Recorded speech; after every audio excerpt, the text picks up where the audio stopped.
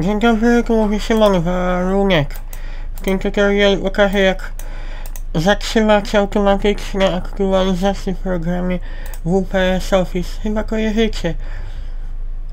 I ja wam pokażę pewien ciekawy trik, bo czasami was to irytuje, bo program sam pobiera aktualizację. Aby temu zapobiec, wejdziemy sobie do Task Schedulera, na przykład do zaplanowanych zadań,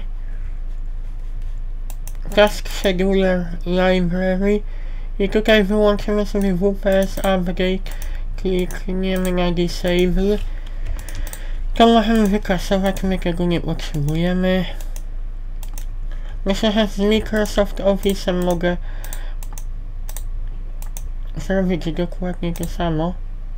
O nie, coś mi się tutaj pojawiło niepotrzebnie.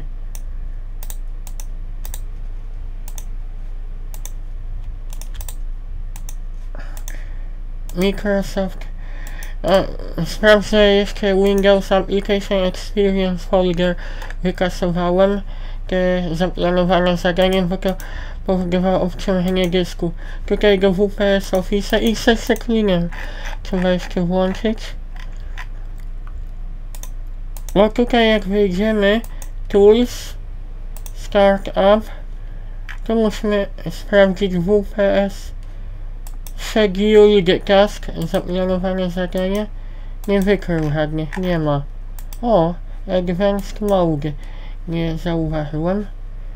Extra, super, sprawdziłem to. Extra, super. Ale tak, tutaj nie będziemy nic robili. Chodzi o to, abyście znaleźli... Nie ma tu WPS Office. Wystarczył Task Scheduler. Także teraz już nie będziecie mieli problemu z WPS Office'em. Nie będzie wam automatycznie pobierał program aktualizacji. Bo kiedyś mi sam automatycznie pobierał aktualizację.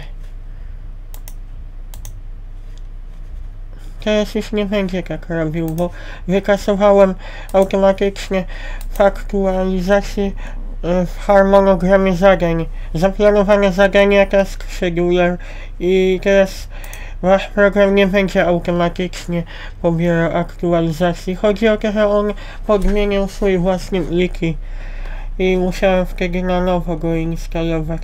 Teraz już nie będziecie z tym problem mieli.